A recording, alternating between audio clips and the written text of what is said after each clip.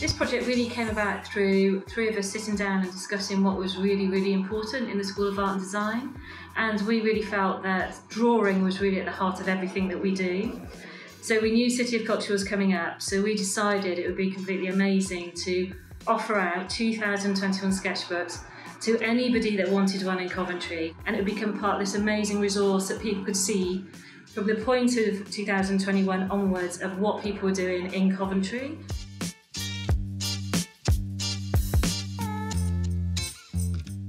Drawing communicates across all walks of life, globally, all around the world. And with Coventry being as multicultural as it is, we really felt that allowing people to be visually literate and drawing what their Coventry was would bring everybody together as a community. So we really see it as a legacy, actually, of everybody that contributes.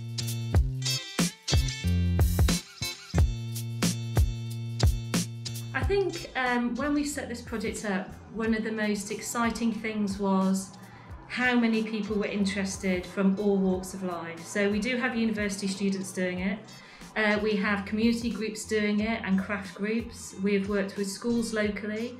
So people have been really willing and really wanting to take part in the City of Culture, and this is their way in.